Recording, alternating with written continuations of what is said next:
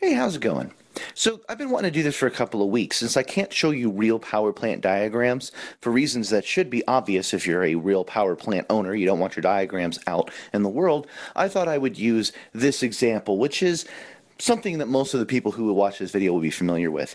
By the way, if you're watching this video because you actually need this diagram, feel free to use it. I would appreciate it if you subscribed or click like, or at a bare minimum, please just put a comment that you're using it. That way I know, because I'm needy and I kind of like the attention.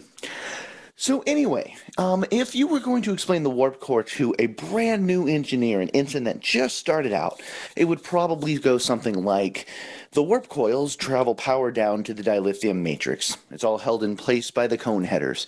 Once the matter-antimatter reaction occurs, using dilithium, it's sent up the pylons into the nacelles, that then use the bustard ram scoops to make warp travel possible.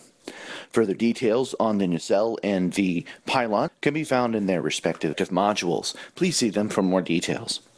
And that's pretty much it. Now, obviously, I'll be talking a lot more detail when I really do it. What valves are involved, what kind of gas, what kind of water, because there's lots of different kinds of waters for this, hot and cold, steam, that kind of thing. And we just sit there for hours on end, either drawing these diagrams or animating them like you see here. So for people who were curious, this is what I do. Later.